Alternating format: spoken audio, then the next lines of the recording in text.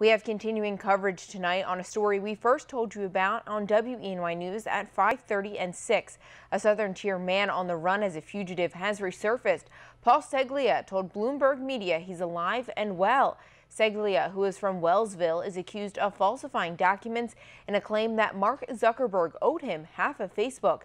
He's been on the run for more than a year now, and he says it's because someone was planning to kill him. I spoke with Ceglia's attorney, who is urging him to come home.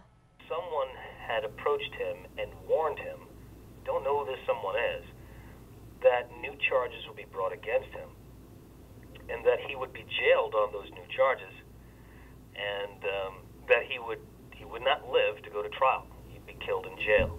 According to Bloomberg, Ceglia says someone was planning to have him killed.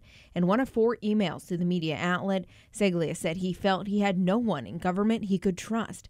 Ceglia's attorney, Robert Ross Fogg, said the warning may have come at the end of 2014 or beginning of 2015. Fogg says the warning almost sounds credible because the government was going to bring more charges against Ceglia.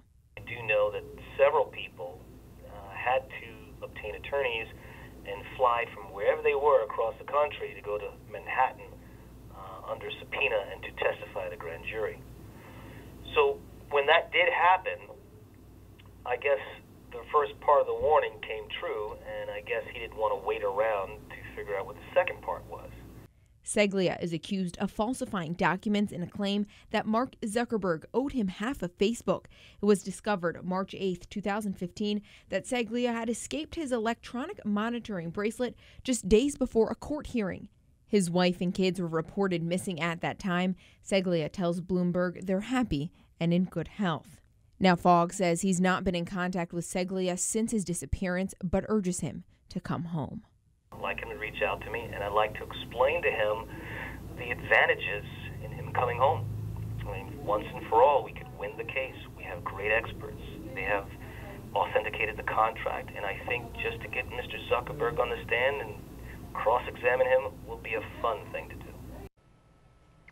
In his communications with Bloomberg, Ceglia said he's far from U.S. soil, but he didn't give any indication on where that may be. WENY News will continue to follow this story.